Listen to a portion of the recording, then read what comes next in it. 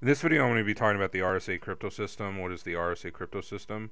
RSA, Ravish Shamir Edelman, is a public key crypto system that is widely used for secure data transmission. It is also one of the oldest. The acronym RSA comes from the surnames of Ron Rivas Adir Shamir and Leonard Edelman, who publicly described the algorithm in 1997. So what does this actually mean?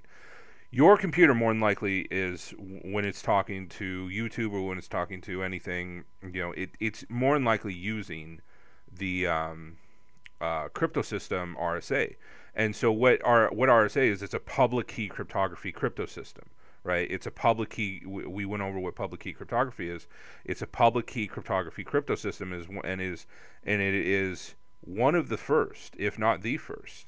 So, and this is where the public discovery in 1977, generalization of Cox's scheme was independently invented by yada yada yada, then all done at MIT, and later yada yada yada, which then became RSA, right? So RSA, for all intents and purposes, was really the first publicly published crypto system, right? Public key cryptography crypto system that was published in my understanding. So I might be wrong about that, but I'm pretty sure that that's the case. So we still use, like, the internet still uses RSA to use its encryption system, so to encrypt itself with public key cryptography. We also use Diffie-Hellman, but Diffie-Hellman's a different thing. So that's what RSA is.